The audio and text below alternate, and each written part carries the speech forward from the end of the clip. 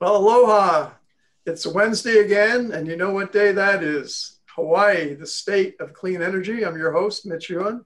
I'm joined today by two guests. Peter Rosegg from Hawaiian Electric Company, and he's got some good news for everyone, so hold that thought. And Noel Morin from the Big Island Electric Vehicle Association, a gathering place for Hawaii EV or electric vehicle enthusiasts. So first of all, Peter, I'm going to go to you, and you have some good news for everybody out there. So how about sharing? It is good news in a way, and that is that at the Public Utilities Commission request, we're not going to be doing any disconnections through the end of the year, at least through December 31st. As you know, we started in March, and then we've extended it once. Now, given the circumstances, we've extended it again. So, the last thing we want to do is cut somebody's electricity. So we will not, be turning anybody off for lack of payment, at least through the end of the year. But the other side of that coin is that you're still going to, if you're not paying your bill or part of your bill every month, you're still going to owe that money. Eventually, you're going to have to pay. And so this would be a great time to, if you haven't been paying, or if you're having a problem, or you think you're going to have a problem, this is a great time to go to hawaiianelectric.com/payment arrangement. And then you can work out a payment arrangement. And there are a lot of different arrangements there. You could do it over different periods. If you aren't paying anything at all right now, we strongly urge you to pay something. Because at the end of the day, you're going to have to pay for this approximately 9 or 10 months that you didn't pay. And it's going to be a big bill at the end, and nobody wants to face that. So the good news is no disconnections. We're very glad not to have anybody have to worry about being without power due to not having paid a bill through the end of the year.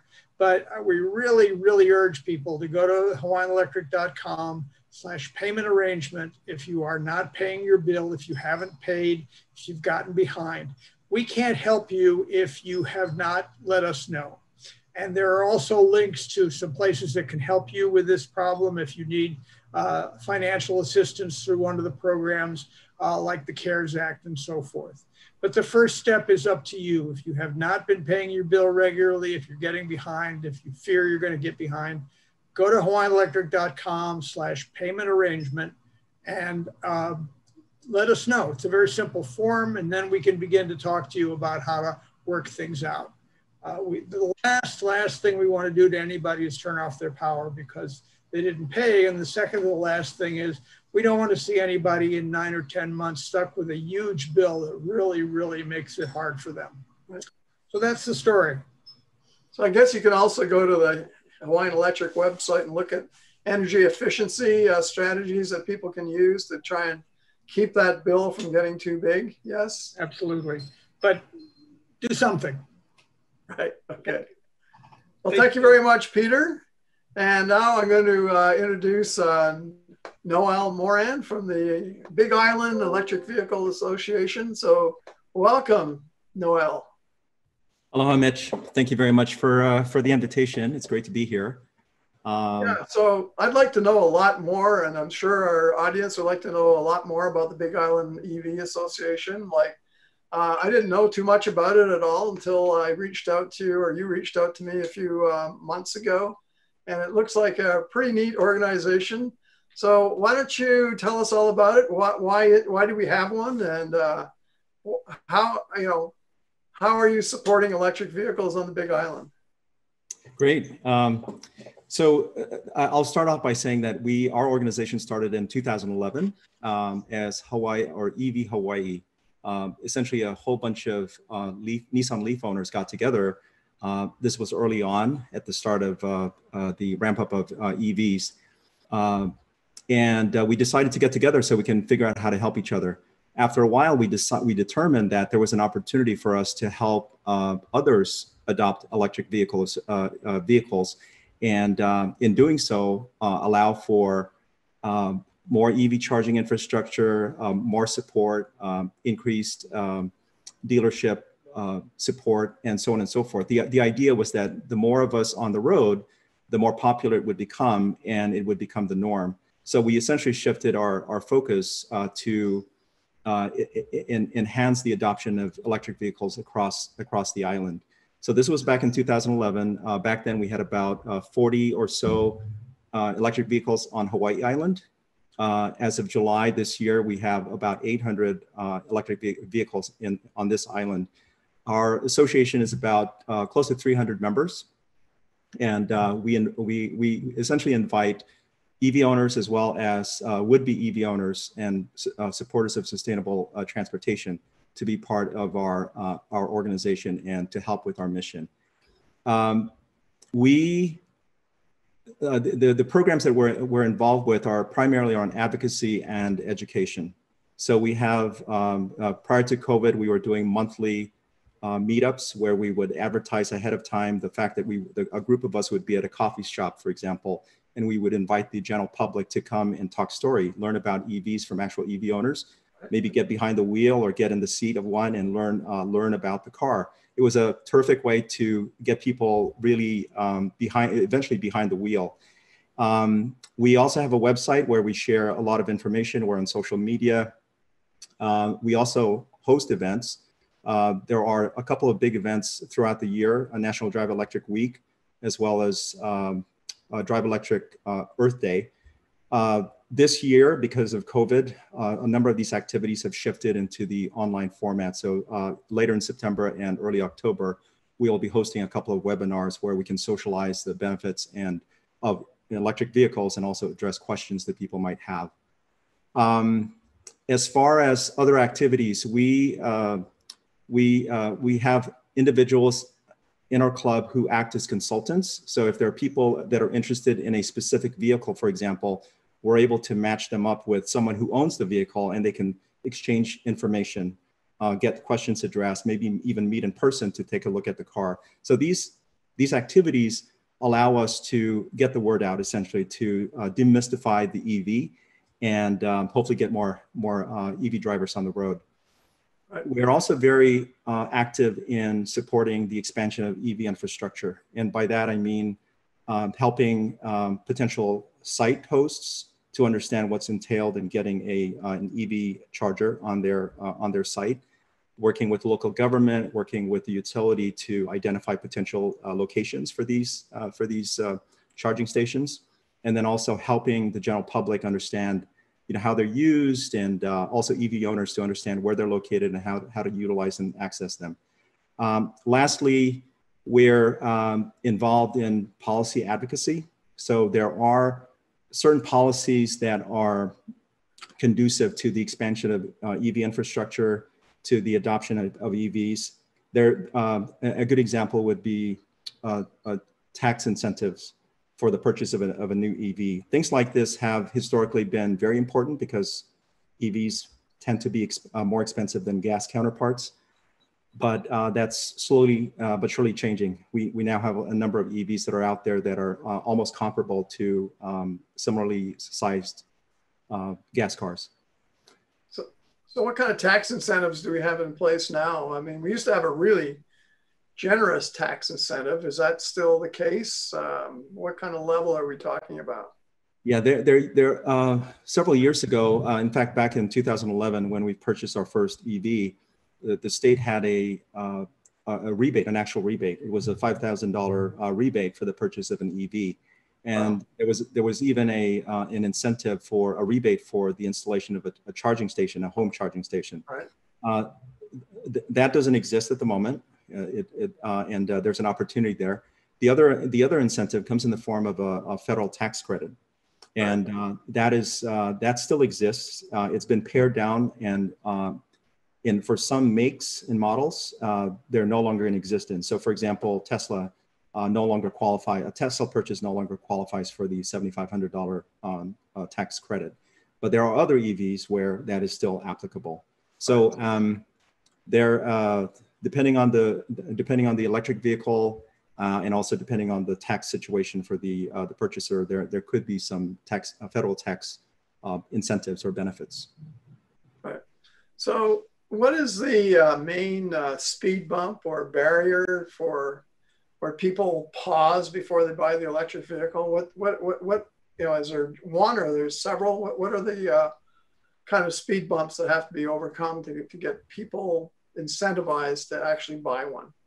I think the main one now is consumer awareness, misconception about the vehicles. Several years ago, the considerations were cost.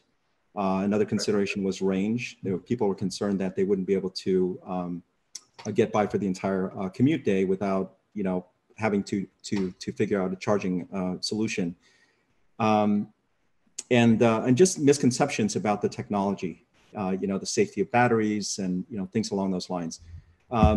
Some of those issues persist today. There are still some misconceptions about cost. The fact of the matter is there are, like I mentioned earlier, there are a number of EVs that are very affordable now. The other consideration is that there are pre-owned electric vehicles that are very affordable and still have quite a bit of life in them. So that would be one general misconception or a barrier, and that would be just a misunderstanding about the qualities, the operation of the cost to own an electric vehicle. And fortunately, that's an easy issue to solve, right? Because it's educating. It's getting them in situations where they can converse and getting information in front of them. The other issue is the charging infrastructure. And whereas many EV owners will have readily available in their home, even just a 110 or 220 outlet as a charging station, there are quite a few, especially in Oahu, where there's a high percentage of condos and apartment dwellers where it may not be possible to have access to a home charging unit. So the charging infrastructure continues to be a barrier to some extent, particularly in really densely populated places where there's a high number of condo dwellers. Here on Hawaii Island, it's less of an issue now, and the reason for that is the number of EVs that have significant amount of range. And I personally define that as 200 miles or more of range per charge. That is usually more than enough to satisfy the fueling requirement for an EV owner here. Again, if they live in a condo or an apartment, there's still that issue, and therefore they would need to have access to good charging infrastructure. So those two, in my opinion, consumer awareness would be one, poor consumer awareness, and then the other would be inadequate charging infrastructure. So what are we doing about condominiums? Like, there's a lot of pushback, I understand, and condominium associations not willing to, spend the money to put in charging infrastructure. It can be a major deal to upgrade their power input. Is that an issue? Does it have to be legislated? What do you see there? What's that situation? Do you develop that a little bit more? Yeah, this is an area that I need to learn about more, a bit more about. But what I'm aware of is that there is the opportunity with legislation to ensure that future construction would offer property owners or property managers with access to the infrastructure required for charging stations. So Honolulu passed, I can't recall the name of the bill right now, but there was a bill that was passed that essentially mandated EV-ready charging infrastructure for new construction. So if it's a condo or a commercial dwelling or commercial complex, that there would be infrastructure, conduits, just to ensure that at some point in the future, the installation of a charging station wouldn't be a very costly endeavor. So that would be one thing. But in addition to that, I think that having publicly accessible charging stations, and our utility's been very good about identifying opportunities for DC fast chargers, which allow for rapid charging of an EV. So very similar to, not exactly the same, but similar to going to a gasoline station where you're able to top off with a DC fast charger. You're able to recharge your battery to a significant percentage in 15, 20, 30 minutes. So having those strategically placed around the islands will allow for condo dwellers who don't have access to charging stations to be able to charge. So I actually have a question from a viewer, and yes. Here's the question. Well, what about horsepower? I live on the Big Island and need a truck for my farm. Are there EV trucks available? How much do they cost? And do they have the horsepower to do the job on a farm? Yes, yes. So the answer is they're not yet available, but they're coming soon. Right. And there are quite a few of these EV or electric trucks that are coming from a number of manufacturers. Tesla's coming up with a Cybertruck. Rivian has an electric truck. There's the Nikola Badger, which comes in fuel cell and battery electric. Ford F-150 is coming out with one. Chevy's coming out with one. There are a number of these manufacturers, new as well as established, that recognize that this is a form factor that's really important for contractors. And obviously here on the island, it's a very popular vehicle. Sure, yeah. So those are coming. And as far as power is concerned, electric vehicles have quite a bit of torque, and they have access to all that torque instantly. One can go online and look up Ford F-150 videos and electric F-150 videos, and you can see that. You can see it pulling a train. Yeah. So it's not an issue. Torque is not an issue with the electric vehicle drivetrain. So what kind of EV do you have personally? So I have a Tesla, a 2013 Tesla Model S. Okay. It's something that we purchased to replace our Nissan Leaf back in 2014, and love the car. It works very well. It doesn't have all the high-tech gadgetry as the newer Teslas, but it does the job for us. So that's what, about a 7-year-old car now? Did you say 2013? Yeah, we purchased it it was manufactured in 2013, late 2013. So what's the battery life on it? How are you doing with the batteries? The battery's still staying relatively healthy, or? Yes. I think it gets 265 or so for a full charge. Wow. Now, with EV owners know to avoid charging to 100% to maximize the life of the battery for daily use. I try to maintain. I charge up to 80%. So I never get a chance to try and figure out how many miles from 100 down to 0. Right. Well, I used to have a gasoline car that only got 200 miles on a tank of gas, and that was plenty for me. I mean, that's just me. But Big Island, of course, you have a lot bigger ranges. I have another question. I tried to buy a hybrid when I first came to Hawaii 18 years ago, and I couldn't get a bank loan because there was no history. It was a Prius, and it had no history about these kinds of cars. How easy is it now to get financing for an electric vehicle? Have they solved that problem? Yes, I haven't heard of any challenges getting financing and also insurance for electric vehicles. In fact, as far as insurance went, it was comparable to what we were paying for our gas car when we purchased the Nissan Leaf. So I have not heard of it being an issue in terms of obtaining financing. Okay. So what about, so let's look at some of the barriers. What kind of legislation, is there any legislation that we need in place? I mean, they've clawed back some of the benefits that electric vehicles had, like free parking at the airport, and, I forget what the other ones are. I think the free parking was a big clawback.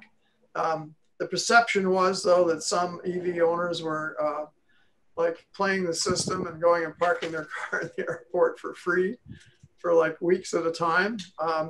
So that's one thing that happened. But what kind of legislation, what kind of policy do you think is needed to overcome some of the barriers or encourage, EVs more? Like, should we get the incentives back, or what do you think? Or what's the organization think we need to get done? I think the incentives continue to be important. One of the things that I'm concerned about is just the social equity angle. In the past, when these EVs were first coming out, including the Nissan Leaf, they were out of reach for the general public. Right. When you migrate over to the Tesla, even more so, right? You're talking about vehicles that were like over $100,000. So what's important, I think, is that there is the ability for the general public, including lower income groups, to be able to afford the electric vehicle.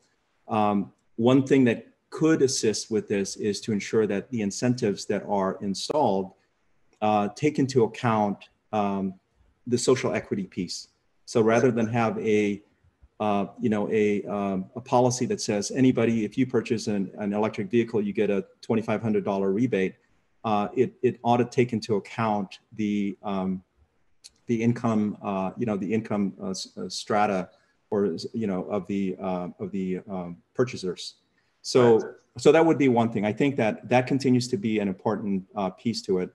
The legislation should also take into account the nature of the vehicles. So, for example, having a rebate or some type of incentive apply not only to new vehicles, but maybe vehicles below a certain price point. So now you're targeting a lower cost, more affordable EV, and maybe even pre-owned vehicles. I was going to ask you about the secondary market, like. Exactly, and that's now substantial. There are quite a few pre-owned electric vehicles that represent a very affordable solution for many. Layering on top of that an incentive that allows a buyer of a pre-owned vehicle to be able to leverage that incentive as well, I think would do wonders. There on the infrastructure side, there are quite a few things that I think can be done. We do have a law on the books that essentially calls for the installation of an EV charging station as well as a reserved EV parking slot on parking lots that are over a certain size, right? I believe it's 100 parking stalls or so. The challenge with that law is that it is not being enforced.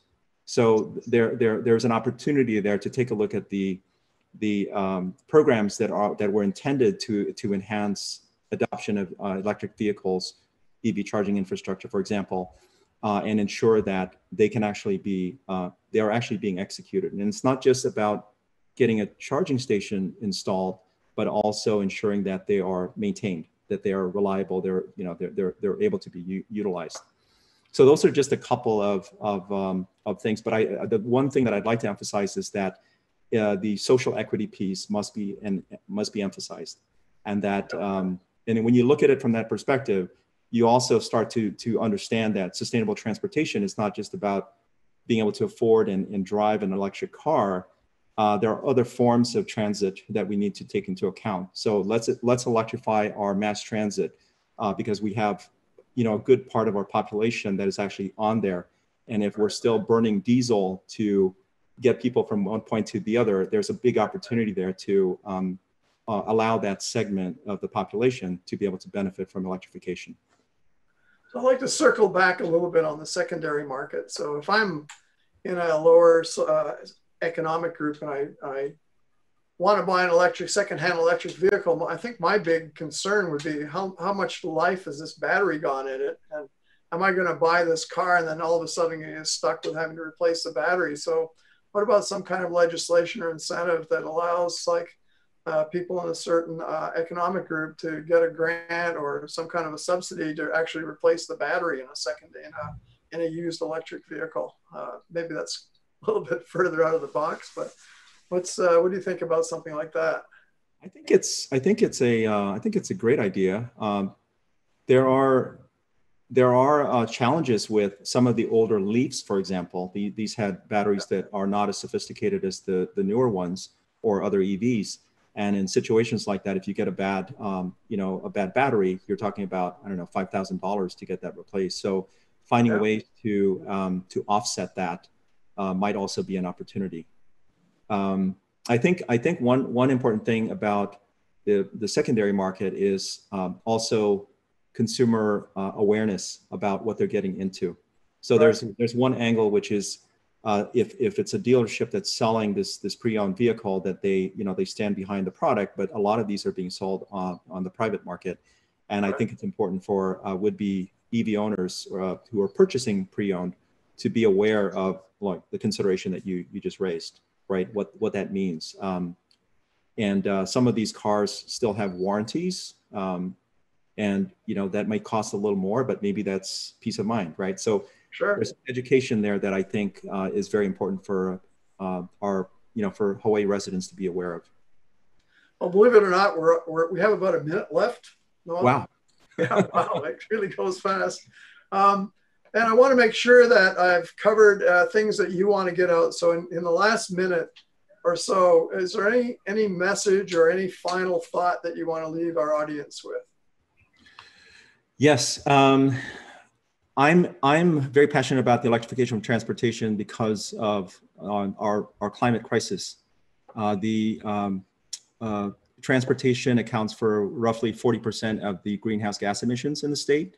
Right. And driving an electric car allows an individual to be part of the solution. They're able to instantly shift, turn off their consumption of gasoline and greenhouse gas emissions from transportation. So I think it's a very important, consideration. And lastly, there's a lot of information on our website, bigislandev.org. We also created recently a new organization for the state, hawaiiev.org. And when you go there, you can actually find information about events that are coming up. We have 2 webinars on the 29th, as well as on October 3rd, where we can actually educate, where the public can actually learn a lot about electric vehicles on Hawaii Island and ask questions. So thanks very much for this opportunity, Mitch. It's been great. And yes, the time flew. Yeah. Well, I invite you to send us a blast out to your membership so that they can get it, and invite them also to pass it on. So it's like a chain reaction, so we can get some good coverage, and they have another. Noel, thank you so much for taking the time to come on the show and tell us about the Big Island Electric Vehicle Association. So aloha, everyone. Aloha.